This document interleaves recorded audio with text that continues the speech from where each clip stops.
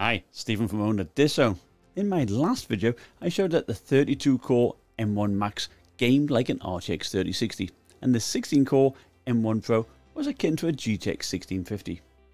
This is all well and good when your game is supported by macOS, and on the whole, gameplay is actually pretty decent. And even though we are seeing more and more games playable on macOS, there is no denying that Windows is where it is at for gaming. But since there is no bootcamp with the new M1 chip, one has to actually run Windows on a virtual machine using Parallels. Now it is very easy to install, and I installed the ARM-based Windows 11. Another benefit, of course, is the ability to run native Windows programs that won't run on the Mac OS. And since Microsoft announced ARM64EC, which allows developers to mix and match different types of code for Windows 11 on ARM apps, you have a decent chance of being able to run 64-bit programs on it. Can you play all Windows games using Parallels? No, you will likely be stuck with older games, DX10 and older. Even fairly modern games like Overwatch that I show here using 1920x1200 and high settings average 72 FPS, but the frame rate dips make it quite difficult to play competitively. So the object of this video is to see how much of a performance impact we get when we use Windows 11 via Parallels. Here I show Shadow of Mordor using high settings at the resolution of 1728 by 1117. macOS is on the left and Windows 11 via Parallels is on the right.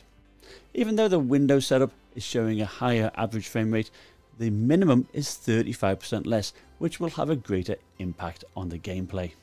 Shadow of the Tomb Raider runs very well on macOS. Here it is at 1920x1200 using highest settings. Now Parallels struggled on this, averaging only 4 FPS, plus you'll lose all the textures and shadow effects. So this highlights the limitations on using Parallels. Batman Arkham City at 1920x1200 high settings, this time macOS is averaging much higher. Again, the minimum frame rate takes a hit using Parallels, 23 FPS versus 84 on macOS. Now Borderlands 3 wouldn't run on Parallels, so I actually tested Borderlands 2 using the resolution of 1728 by 1117 and high settings. Now the good news, I can still use MSI Afterburner in Parallels to show the frame rate counter. macOS averaged 94 FPS and Windows 11 on the virtual machine averaged 58. Finally, I tried Thief at 1920x1200 using the normal quality preset. This game would stutter on both, to be honest. macOS averaged 26 FPS but had a minimum of 3 FPS, and Parallels averaged 15 FPS with a stutterfest minimum of 0.5 FPS. Now lowering quality settings would probably help a little bit, but it does showcase the issue of playing games on a virtual machine.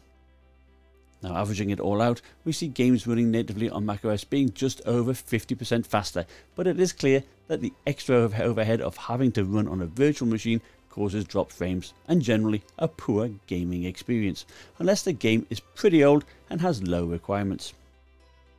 But still, if you have a good collection of old games, it is good to know that you can actually play them on the new M1 Mac.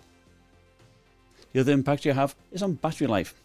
Now natively using macOS, I was easily getting about 20 hours of web browsing, but using the virtual machine this dropped to between 6 and 7 hours. Still, it's not bad, but you might be better off using a Windows laptop with Intel Iris graphics. Now thank you for watching. If you found my video useful, smash that like button and I'll see you next time. Bye now.